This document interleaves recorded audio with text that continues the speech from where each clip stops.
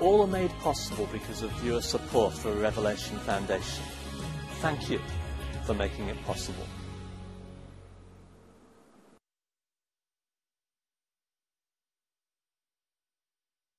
Hello and welcome to this special series of interviews we're doing for this crucial general election in 2015. On Thursday, the 7th of May, you will have an opportunity to vote that will determine which political party forms the next government.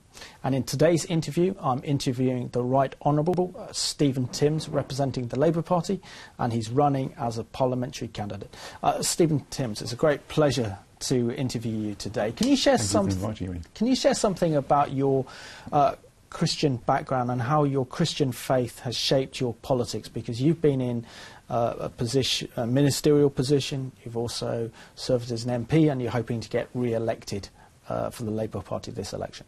Well, I think, like every Christian, the way I think about things, political or other things, is fundamentally shaped by what I believe.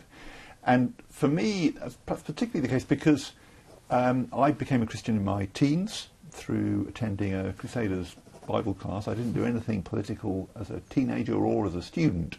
But when I left university, I went to live in East London and I joined the Labour Party. That was when I got politically engaged. But the reason I went there was because while I was a student, I'd helped out on a church mission for a couple of weeks one summer. And so, and when I moved into the area and joined the Labour Party, I also joined the church, which by then had been planted by the mission team. So for me, my thinking about politics and about faith and what I wanted to do with my life have been very, very closely intertwined.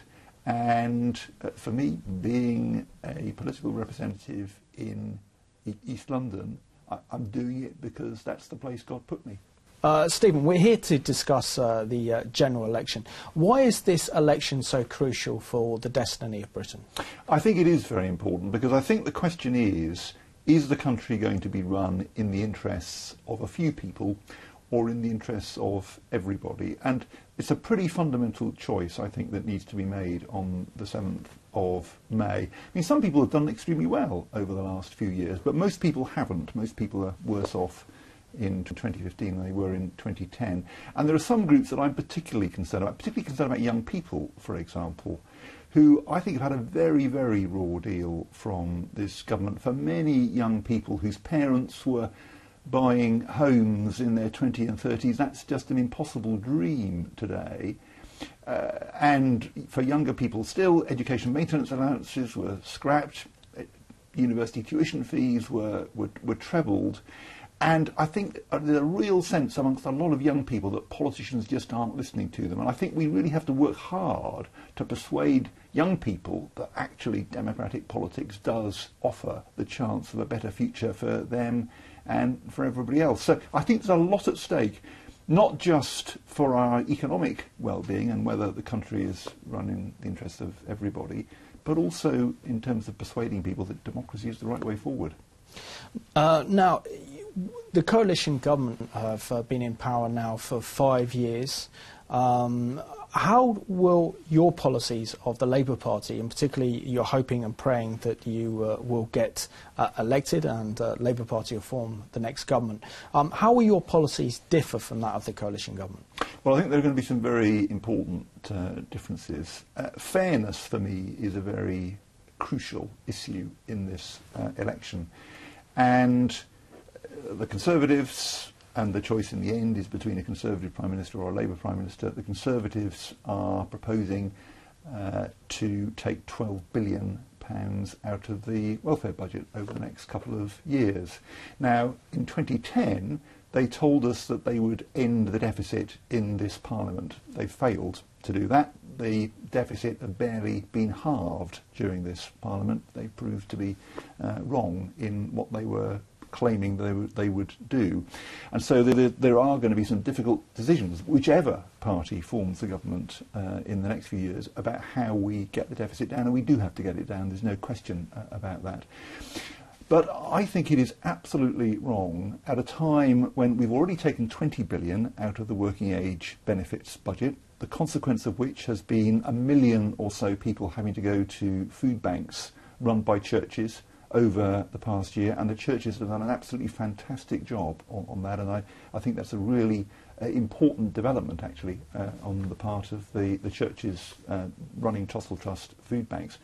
But we've taken 20 billion out, we've seen the consequences of it. Now the Conservatives are saying they're going to take another 12 billion out.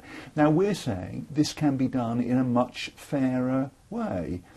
Ed Milliband has been talking about abolishing non-dom status, which enables some extremely rich people to pay a lot less tax than others. And I think it's really important now, when we can all see difficult decisions have got to be made, that we can persuade people that these decisions will be made fairly, and not simply by clobbering people who've already had a really hard time being forced to food banks and so on. So fairness is a really important to see. I think the future of the health service is absolutely crucial. I think all of us can see the health service is in terrible trouble in lots of areas. People can't get GP appointments. There are very long queues at accident emergency units and so on. Clearly something big has got to change there, and we've got a plan for how to put that right. And the third area is one I mentioned already, the prospects for young people. I think we do have to say to young people, there is the prospect here of a decent future, and this is how we're going to provide it for you.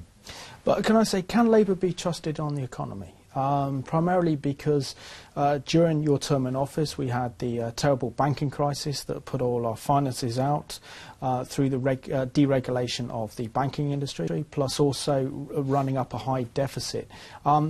Can Labour be trusted on the economy this time? Well, deregulation of the banking industry took place, of course, under the Conservative government of Margaret Thatcher and John Major. But of course you're absolutely right. There was a worldwide economic crisis. We've got a big exposure to financial services in the UK, so we were particularly hard hit. And with the benefit of hindsight, of course, we would have been in a better position if our level of spending had been rather lower than it was by the time we got to 2008. But in the run-up to 2008, the Conservatives agreed with our spending plans. So I don't think they can criticise now the level of spending we had, given that they agreed it at the time. But we do have a job on our hands, without a doubt, to persuade people that we can be trusted. People can be confident in Labour's stewardship of the economy, and I'm pleased with the progress we've made on that. There are undoubtedly still some people we have to persuade, but I think the plans we're setting out do explain clearly how we can manage the economy successfully, not indulge in unnecessary extra borrowing, eradicate the deficit, but do it in a fair way. And one of the big issues that concerns a lot of our viewers is the growing marginalisation of Christians, politically and also socially, as many Christians find that they are discriminated in the workplace. Many have been dismissed for sharing their faith or giving a Bible tract or Christian tract to one of their work colleagues. What is your party doing to ensure Christian freedoms? Well, I think you're absolutely right. People feel very strongly about this, and there have been absurd cases of people being sacked for wearing a cross on the British Airways check-in desk and this sort of nonsense, which should, in my view, be completely absent from our life. People should be able to express their faith freely. I'm doing a number of things about this. I chair the all-party parliamentary group on faith and society, where what we're doing is wanting to help celebrate the contributions that faith-based organisations, church-based organisations, but other faith-based groups as well, are making in our communities, support them and, where necessary, help remove the legislative barriers that sometimes get in their way, or it may actually not be legislation. Local authorities are often quite reluctant to work with church-based organisations. I think they should be much more willing to do so. And actually in our all-party group we've drawn up a covenant for local authorities and faith-based organisations wanting to deliver services on behalf of local authorities to sign up to promote better working, better trust between councils and faith-based groups in their area. I'm delighted that's been signed so far by Birmingham City Council, which is the biggest council in Europe, Leeds City Council recently as well. I hope others will take that up. And I think there are things that government can do like that to build a much better relationship between government agencies, central government agencies, but perhaps more critically local government agencies and churches and other groups in their local areas. I think if we were to do that, we would be able to realise even more of the potential of church-based groups than we're seeing at the moment. And one other area which I think is very important, I think it's crucial that the British government uses its influence to promote religious freedom around the world.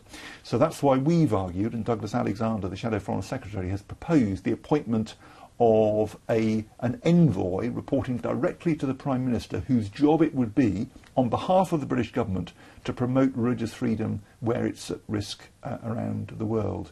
I think we do need to give this issue a higher profile than we've seen, and appointing that person in the way I've described I think would be a good way to do it. Many voters, particularly Christian voters, have been very disappointed with the coalition government for its implementation of same-sex marriage, and more in particular the redefinition of marriage. Where do you stand on this issue, Steve? Well, I voted against a third reading of the bill. I felt that David Cameron really didn't quite grasp what marriage is. And so I didn't support the legislation. Most of my party colleagues did support it. Most of the members of all parties supported the legislation. I didn't. We had a free vote on the issue, so we were able to vote as we wished, and I voted against while being on the Labour front bench. But, it's happened. The law's been changed. I think we've got to live with that now. But I was disappointed that David Cameron had what seemed to me to be a wrong-headed grasp of what marriage actually was. Now, one of the big issues that is dominating this election so far is the issue of Europe, and we've had the intervention of your former Prime Minister, Tony Blair, in which essentially is saying that British people should not be trusted to have a referendum on our relationship with Europe. David Cameron... That's certainly not what Tony Blair said. He did say, rightly in my view, that the referendum is not a good idea. The reason I think Tony Blair is absolutely right about this is the following, that we've only halved the deficit in the last 5 years. The coalition told us they were going to eradicate the deficit in 5 years. They didn't. We've clearly still got a major economic problem that we have to surmount. And in order to surmount it, we need to really focus on securing new investment into the UK, bringing new jobs into the UK, making sure that people can have work and pay their taxes, and so pay down the deficit as a result of growth in the economy.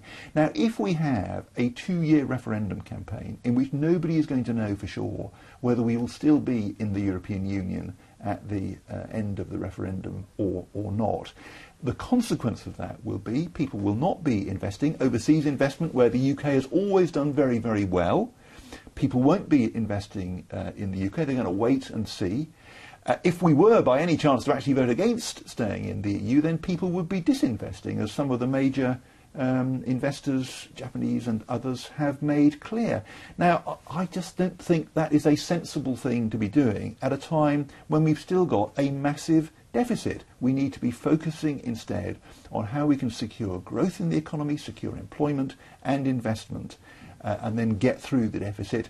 And once we've done that, and once the economy is in better shape, then if people want to have this debate, I think there'll be a stronger case for doing it. Although my view is we should stay in the European Union. We should change it, but surely the British people should have an opportunity to vote on our membership of the European Union in light of so many transfer of national sovereignty to Brussels, and particularly in light of the Lisbon Treaty that's taken more and more power away from our own independent parliament and given it to European powers. Well, and in particular with our foreign policy, that we're no longer in complete control of our own foreign policy, because that's more or less dictated from Brussels. Well, actually, I think we are in charge of our foreign policy. I think there clearly is a fair amount of concern around UKIP, and I understand the points that they've been making, but I think they're mistaken. We are in charge of our foreign policy, certainly. We are in charge of the crucial laws that we make, but we do increasingly, in an interconnected world, have to influence other countries as well. And on a whole raft of issues, not least environmental issues and the threat of climate change which is ahead, which needs to be addressed, we'll only effectively do that if we can work successfully with other countries. We won't surmount that or many other security challenges, the threats that we face from Islamic extremism. We won't surmount those challenges if we retreat into a little England position. We have to work with others, including in Europe and elsewhere around the world, including through Commonwealth countries and elsewhere where we have influence. And if we say we're going to pull up the drawbridge, pull out of Europe, just go back to a mythical past which never actually existed anyway, then we will do irreparable damage to our standing in the world, to our influence as a country, and to our economy. It's a wrong turning for us to take. Now, if there was to be a proposal for further transfer of powers from the UK, from our Parliament, to the European Union, then I agree. We should then have a referendum. But I don't think we should be having a referendum now about decisions that were made years ago. I think our focus should be on repairing the economy, repairing the national finances, and if there's a proposal for further change, then we should have a referendum. Since the last general election in 2010, the world has definitely become a more dangerous place. It's become less stable. We've seen the emergence of the Islamic State in that time. We've seen a resurgence with Russian problems, particularly in the Ukraine and in Eastern Europe. And the world seems to be less stable than it was before. And the Conservative government has decided to cut our defence spending, which many of our military generals are warning that we can no longer protect our own borders because our defence cuts are so short. What is Labour's party position on the defence of the realm? Well, I think you're right. The world is becoming less stable. It doesn't seem very long ago that we were all thinking that the historic conflicts had all ended and everybody was fine and we needn't worry too much about these things anymore. Today that looks very different for the reasons that you said, because of what Russia is doing and so on. So our view is that very early on the next government needs to carry out a proper strategic defence and security review. The current government, the coalition, did have a review when they were elected, but the focus of it, as you said, was basically how to save money. We think we've really got to start from the standpoint, what do we need in order to maintain our own security and to wield the influence in the world that is necessary for us to wield. And once we've established from those first principles what the level of commitment that we need should be, then we have to find the resources to deliver. But I think the first step is a proper strategic defence and security review. I also think we ought to be doing more to honour and respect those who serve in our armed forces. I think we should be very vigilant against discrimination against military personnel, which there is sometimes. I think we need to do more to protect the interests of people who have served in the past in our forces. So, you know, there's a lot to be done, but the first step, a proper strategic review, recognising what we need to be taking on over the next few years. One of the biggest foreign policy challenges of our generation is that of the Islamic Republic of Iran gaining nuclear weapons. Now, we know that we've had a week of intensive talks with the 5+1 permanent members of the UN Security Council, which Britain is a major player, in negotiating an interim deal with Iran, but that still leaves Iran's nuclear plants in full operation. It's suspected by security experts that it's only 9 months before Iran will now reach breakout, I mean they have nuclear weapons. And considering that this is the world's most dangerous regime in the world, why is the West allowing this regime to have the capabilities of developing nuclear weapons? Well, the deal that's been reached with the leadership of the USA, but with, as you say, the support of the UK government as well, is that if Iran removes its capability to produce nuclear weapons, the sanctions will be lifted. Now, I think that is the right approach. Of course, we have to make sure that Iran delivers on the commitments that it makes, just as they will be absolutely determined that sanctions should be lifted, and there'll no doubt be a period when there's a little bit of wariness about whether each side is going to deliver on what it's promised. And, if it turns out that Iran does not deliver on its promises, then of course the sanctions will immediately be reimposed. But I think it's right to give a chance for a peaceful resolution of what has now been a very long-standing standoff with Iran. I hope it's going to deliver. Let's wait and see. If it doesn't, then of course the sanctions need to be whacked straight back on, and who knows, more might need to be done.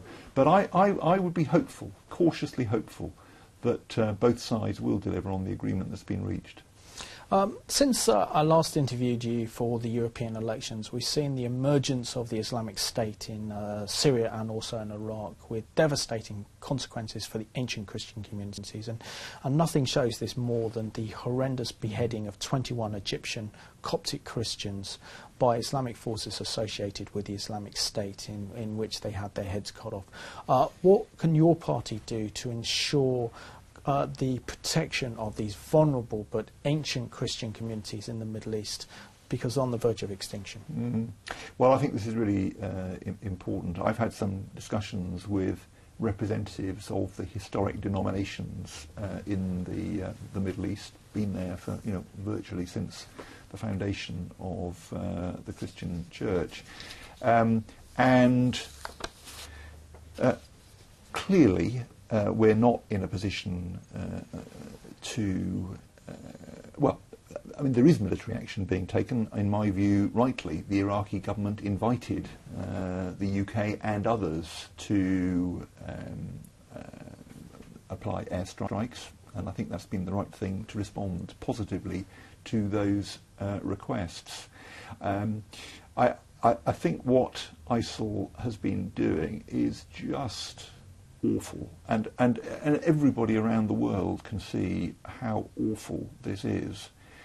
Christians being treated in the way that you described, but not only Christians, Muslims of a different hue, Yazidis, all are being absolutely mercilessly slaughtered.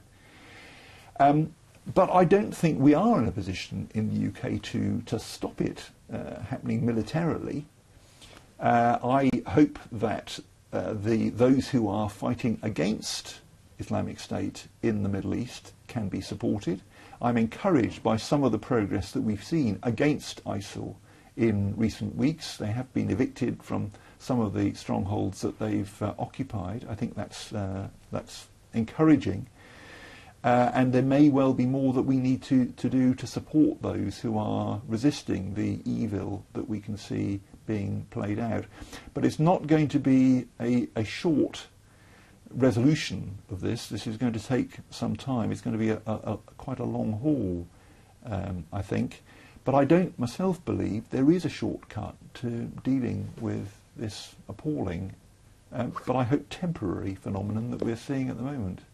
I want to talk to you, bring up the issue of the Israeli-Palestinian conflict in particular. Now, know that your leader, Ed Milliband, voted in Parliament in support of recognising a Palestinian state, which effectively is a de facto recognition of a unilateral Palestinian state outside of the cross-party consensus for the last 2 decades on the Middle East peace process. Is there not a danger by recognising a Palestinian state prematurely that this not only endangers Israel's security but also threatens the well-being of the Palestinians themselves? Well, I think after 50 years it probably isn't premature. I think the Palestinians have, and I voted in favour of recognising the Palestinian state. I think anyone who's seen what Palestinian Christians are putting up with in Gaza in particular, appalling privations, will have recognised that we can't simply allow this to carry on. I don't think it's premature. I think the problem has been, and of course one perfectly understands why Israel has taken the position that it has done. The result has been deep injustice to Christians and Muslims in Gaza, in the West Bank, and I think those of us, all of us, who are concerned about that injustice do need to say enough is enough. It's time to recognise that the Palestinians must have the opportunity to organise their own state at peace with Israel and its neighbours, 2 states, secure and safe for the citizens of both.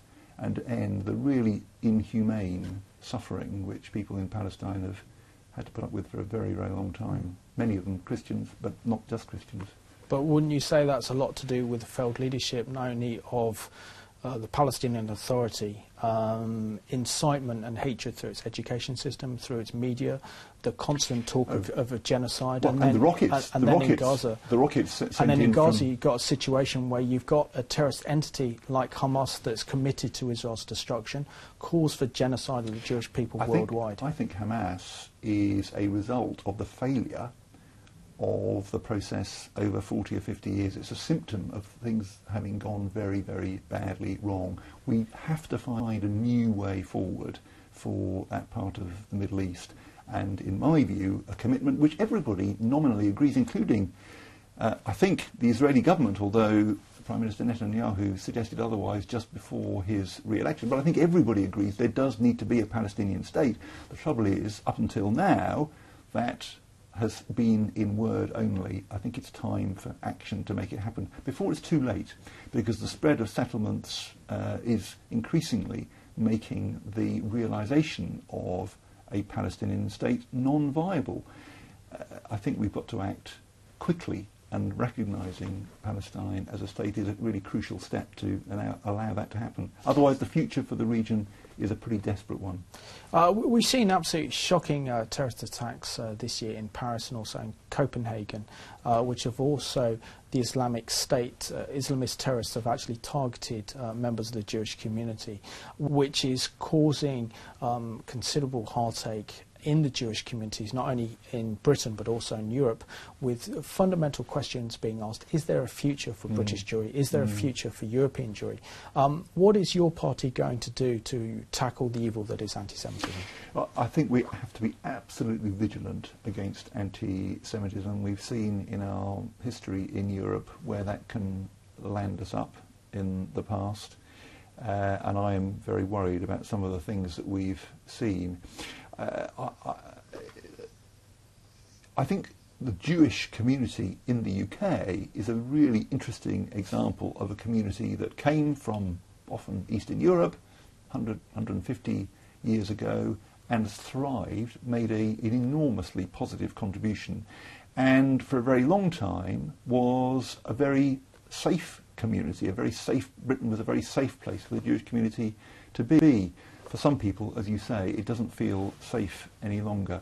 I think we've got to be very vigilant about this. I think we have to protect the Jewish community where there are threats to them.